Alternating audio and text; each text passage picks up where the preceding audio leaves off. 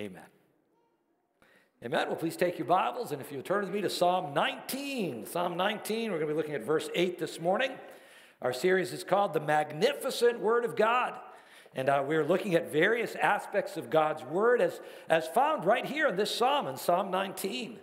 And, there are 6 things Psalm 19 tells us about God's Word. And those are forming the 6 messages in our series. Psalm 19 teaches us that God's Word is inspired, infallible, authoritative, everlasting, priceless, and sanctifying. So far in our series, we've looked at the first 2 of those, right? We've looked at the inspiration of Scripture. That means that all Scripture comes from God, that what Scripture says, God says. This is His Word. And then we looked at infallibility, the infallibility of Scripture, which simply means that Scripture is true in all that it affirms, that there are no errors in the Word of God, that you can trust everything God's Word says. So today we come to the third description of God's Word, which is the authority of God's Word. The Bible is the authoritative Word of God. So we're in Psalm 19, verse 8. Would you please stand with me for the reading of God's Word? The precepts of the Lord are right, giving joy to the heart. The commands of the Lord are radiant, giving light to the eyes. This is the Word of God. Join me in prayer. Dear Lord, as we look into your Word now and we look at the authority of your Word, I pray, God, that you would encourage us and challenge us to put our lives under your authority and to find all of the good things that you have for us in your Son, Jesus. It's in his name we pray. Amen. Thank you. Please be seated. There's a lot of confusion in the world today about what is right and what is wrong. Some people even maintain that there's no such thing as right or wrong, right? That everything is cultural, everything's just relative. And really, each person gets to decide for themselves. So when we begin to talk about the authority of God's Word, this can be a challenging subject for many of us. The truth of the matter is that without God's Word, we are all lost in the dark and morally confused. Without an absolute standard of right and wrong, each person must make up their own moral code. The problem with that is that when each person just does what's right in their own eyes, right?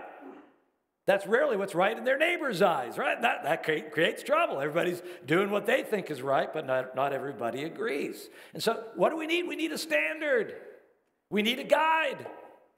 And we have that in the Scriptures. Why? Because the Bible is the inspired, infallible, authoritative Word of God. It's all in the verse we just read. The precepts of the Lord are right, giving joy to the heart. The commands of the Lord are radiant, giving light to the eyes. And I want us to look at 3 things in particular this morning that all relate to the authority of God's Word. There's an outline in your worship guide. You'll find all 3 points there if you want to take that out. There's space to take notes there as well. 3 things. God's Word is not only true, but right. We'll talk about that. Number 2, God's Word has authority because God has authority. And then number 3, God's way is not only right, but best. So that's where we're heading this morning. Let's get started. First of all, God's Word is not only true, but right. Let's go back to our verse, Psalm 19:8. Just look at the very first phrase there. The precepts of the Lord are right. And the precepts, remember we said there are different terms for God's Word throughout the psalm. Each one has different shades of meaning. The precepts of the Lord have to do with our obligations to God. That's the specific meaning of this word. The word translated precepts here means directions, orders, detailed rules for life and conduct. Did you know that life comes with directions? Praise God, because if your life's anything like mine, probably came with one of those big notices saying, assembly required. Ever feel like your life came from IKEA, you know? Yeah, life is messy. You know, the different parts of your life, they don't come together automatically. Your life doesn't come complete out of the box. It comes together slowly, piece by piece. And so God gives you and me the directions that we need. And he does that in his word. God's word is not only true, but right. You know, there are any number of textbooks out there that are full of facts about math or science or history. But you see, God's word is not only true. We learned that last week, right? Infallible. No error. It's not only true, it's right. It not only distinguishes truth from error, but right from wrong. The Bible is both factually true and morally right. I like the way Alistair Begg puts it. He says, the Bible teaches us what to believe and how to live. It involves both our belief and our behavior. And as such, God's word gives us moral absolutes. Remember, that's what our verse said. The precepts of the Lord are right. That word translated right, it's a word that means straight, upright, pleasing. Just like you need a straight edge, right? Good old-fashioned ruler. Just like you need a straight edge to draw a straight line, so you need God's precepts to know God's righteous standards for living. God's precepts provide for us a norm, an absolute, a straight edge to measure and correct our own crooked ways. Now, contrary to what so many people will tell you, there is such a thing as right and wrong. There are moral absolutes. There are things that are always right or wrong for all people, in all places, at all times. It's always wrong to dishonor your parents. It's always wrong to murder. It's always wrong to commit adultery. It's always wrong to steal.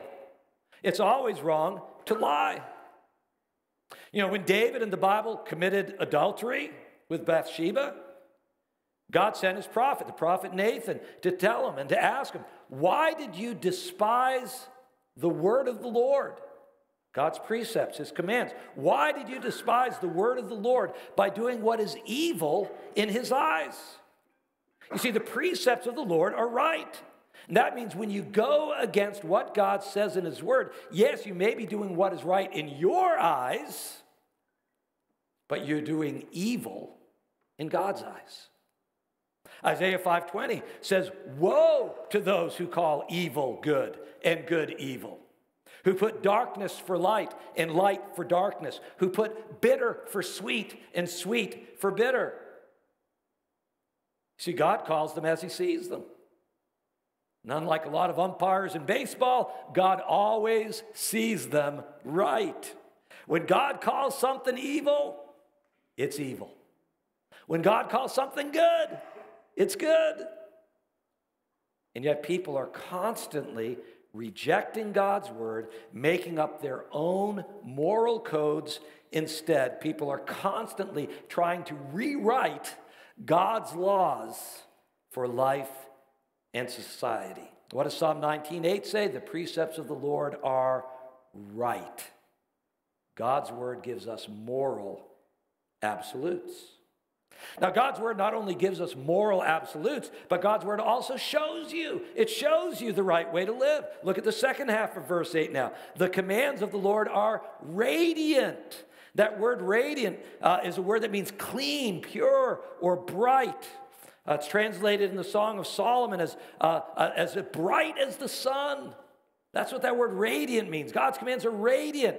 What are we saying? There's a right path, there's a wrong path, and God's word shows you. It shows you the right way to live. Have you ever been lost in the woods? If you ever have, you know what it's like. You get a little nervous at first, like, okay, I'm not sure where I'm at. Then you begin to worry. Then you begin to panic. And you're looking around for familiar signs or landmarks. And then when you finally find the trail again, clearly marked, You feel such a sense of joy and relief because you're back on the right path again. You see, life without God's word is like that, except worse. Because it's like being lost in the woods at night. You can't see your way to find your way. But you see, that's where God's word comes in. The commands of the Lord are what? Radiant. Showing you the right path. Showing you the right way to live. And this is a truth we find throughout the Scripture. A very common theme in the Psalms. Let me share with you 3 verses from the Psalms on this theme. Psalm 43, verse 3 says, "Send forth your light and your truth," the truth of God's word. "Let them guide me. Let them bring me to your holy mountain, to the place where you dwell." Psalm 119, verse 105. You may know this one. "Your word is a lamp to my feet and a light for my path." Same Psalm, verse 130. "The unfolding of your words gives light. It gives understanding to the simple." So God's word shows you the right way to live. Shows you the right path. I like the way William Ward put it. He wrote this: "It's not enough to own a Bible. We must read it. It is not enough to read it. We must let it speak to us. It is not enough to let it speak to us. We must believe it. And it is not enough to believe it. We must live it." God's word is not only true, but right. The precepts of the Lord are right. God's word gives you moral absolutes. The commands of the Lord are radiant. God's word shows you the path. It shows you the right way to live. That's our first point this morning. God's word is not only true, but right. Our second point is this: God's word has authority because God has authority. Remember where we started in our series. The Bible is God's inspired word. That means that it comes from God. And just as God's word is infallible because God is infallible, we saw that last week, so God's word has authority because God has authority. It's his word. And so it carries the exact same authority as God does. Now, in case you somehow forgot that God has authority over you this morning, let me give you a quick refresher course, okay? First of all, God has authority over you. Why? Because he created you. You owe your whole life to him. You wouldn't be here without him. God created you, therefore he has authority over you. We see this throughout the scriptures. Ecclesiastes 12 is a good example. We read, "Remember your creator in the days of your youth.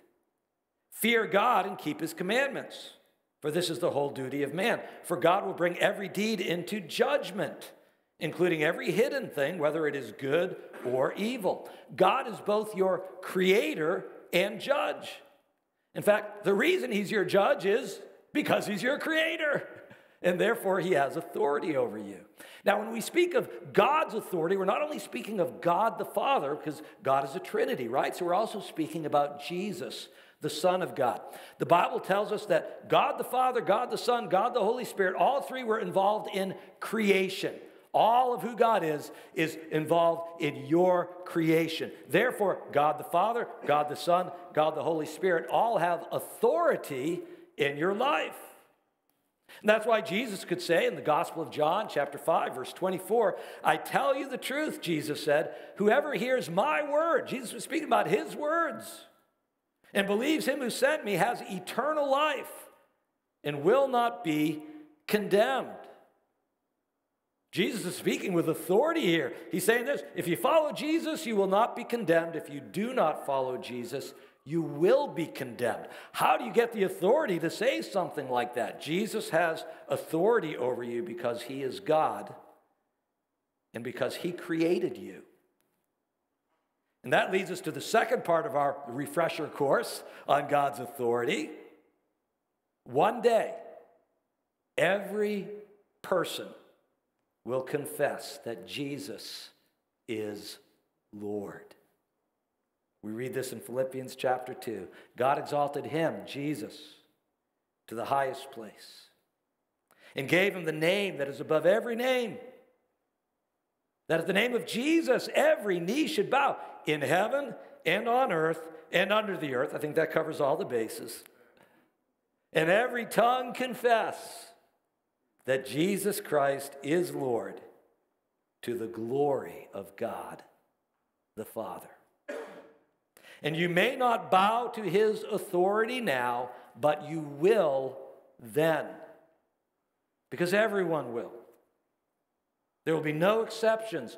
One day you, along with everyone who has ever lived, will bow before Jesus, your judge and creator. God created you, so he has authority over you. One day every person will confess that Jesus is Lord. God's word has authority because God has authority. So God's word is not only true, but right. Number two, God's word has authority because God has authority. And now finally, number three, God's way is not only right, but best. I love that. His way is not only right, but it's best. Let's go back to our verse, Psalm 19:8. The precepts of the Lord are right, giving joy to the heart.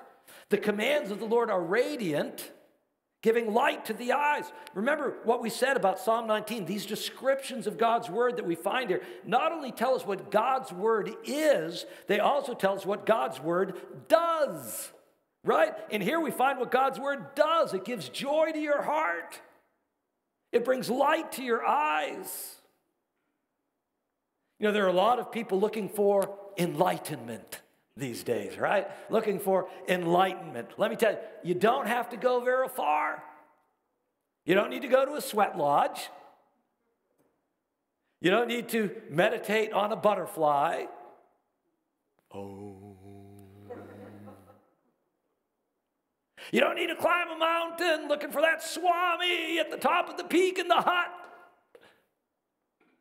All the enlightenment you ever need is right here in God's word. The precepts of the Lord are right, giving joy to the heart. The commands of the Lord are radiant, giving light to the eyes. Now, we already talked about creation. We've seen that God created you, so he has authority over you. But there's another aspect to God's creation. We don't want to miss this. Because God created you, he also knows what is best for you. He knows what's best for you. Yes, he gives us his commands, but his commands are not burdensome. Why? Because he knows the right path and the best way to live. And so the psalmist says the commands of the Lord are radiant, giving light to the eyes. Proverbs 6:23 says this about God's word. For these commands are a lamp. This teaching is a light, and the corrections of discipline are the way to life. What's Proverbs saying? God's word corrects you when you're wrong and puts you back on the pathway to life. Isaiah 8:20 says, to the law and to the testimony, speaking of God's word. If they, those out in the world, if they do not speak according to this word, they have no light of dawn. Whole lot of people out there, they all think they know what's best for you. You just have to ask yourself one question. Are they following God's word? If not, don't listen to them. Because Isaiah says they have no light of dawn. God knows what's best for you. So don't listen to anyone who's not listening to God's word. I can't tell you how many times I've counseled with people who are ignoring God's word in their lives, and then they come in and they wonder why their life is so off track. I do my best. I try to point them back to God's word. I remind them that God's way is not only right, but it's best.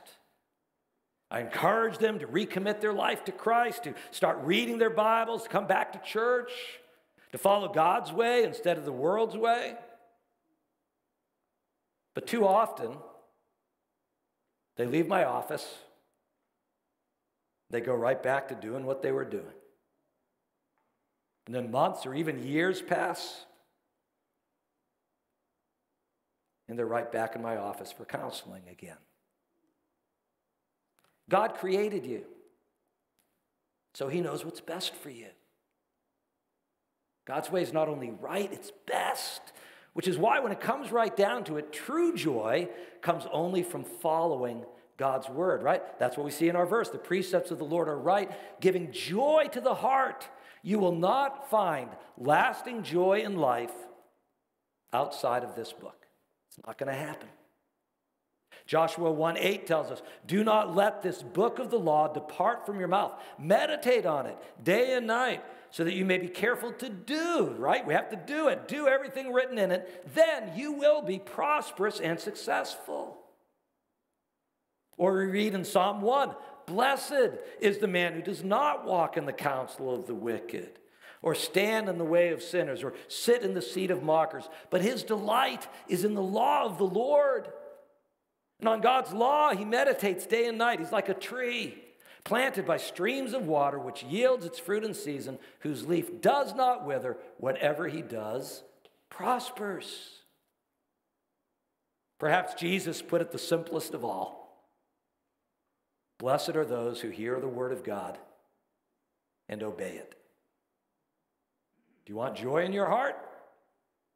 True joy comes only from following God's word.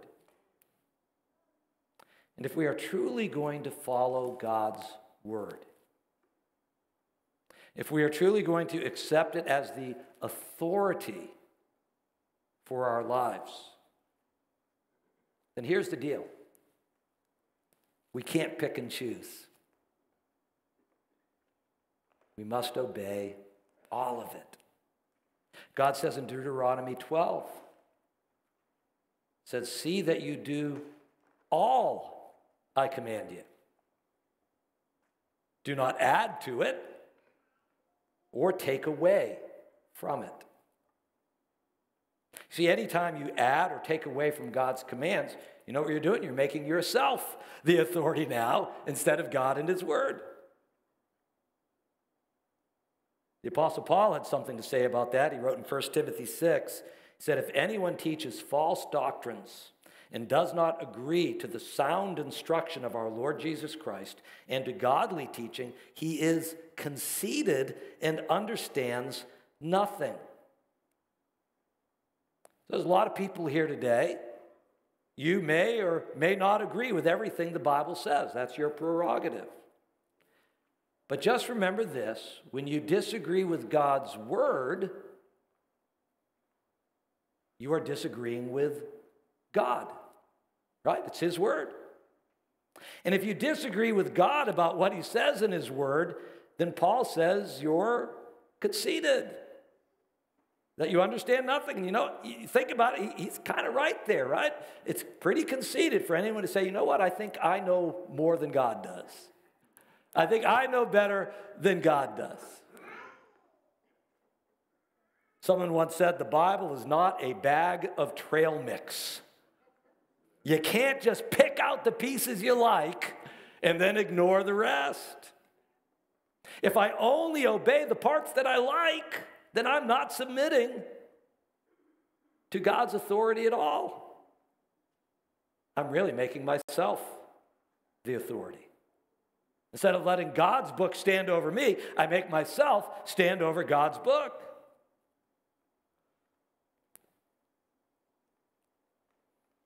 And whatever excuses I might make, if I'm not obeying God,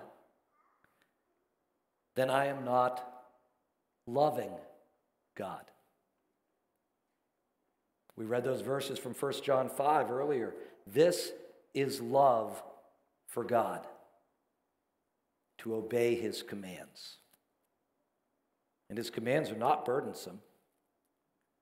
For everyone born of God overcomes the world.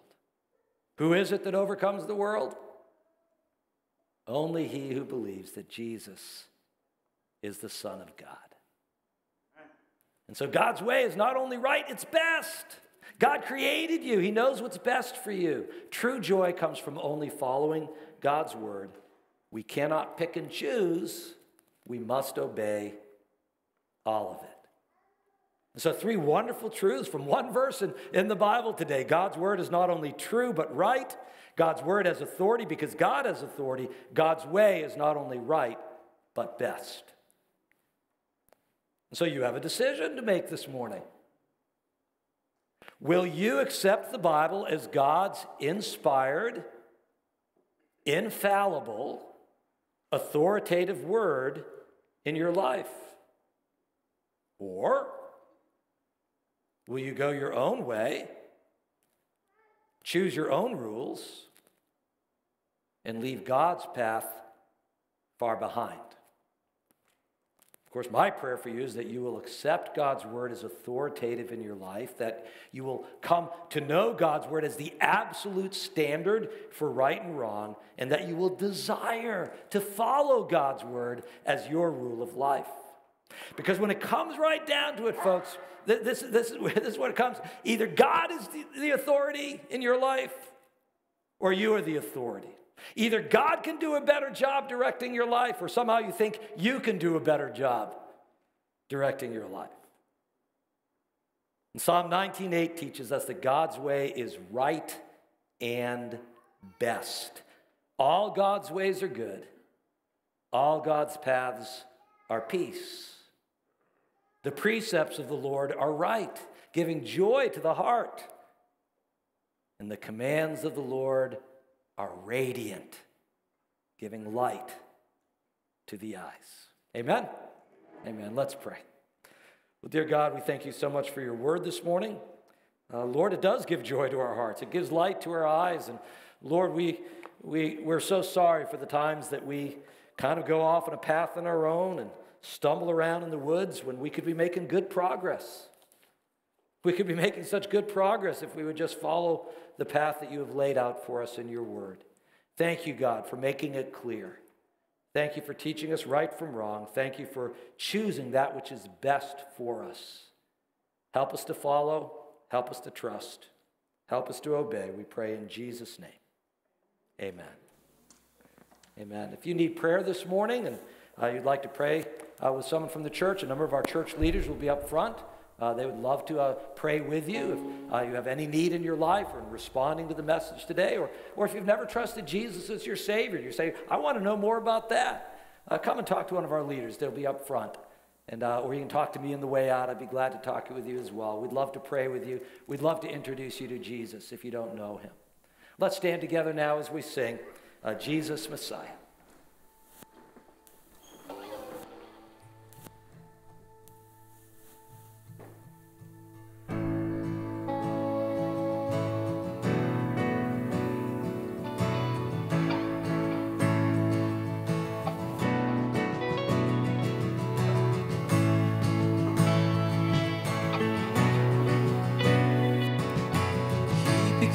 Sin, who knew no sin, that we might become his righteousness.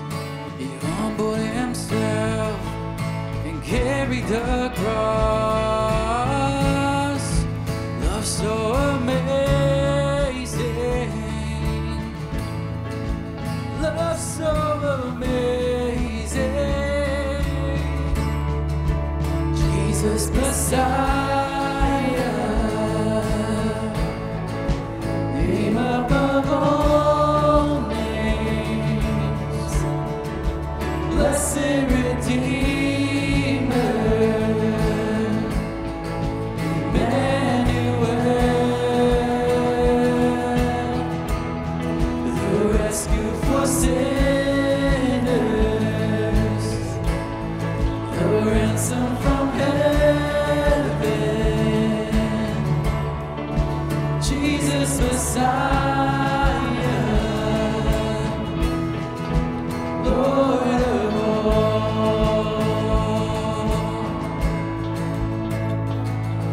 His body the bread, his blood the wine, broken and poured out, all for love. The whole earth trembled, and the veil was torn.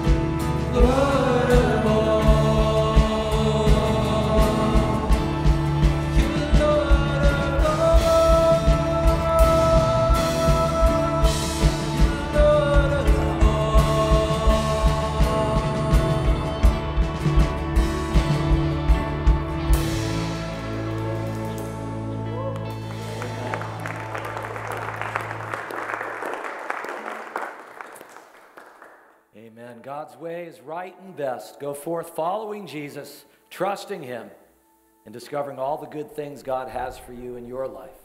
Go in God's grace and be blessed. Amen.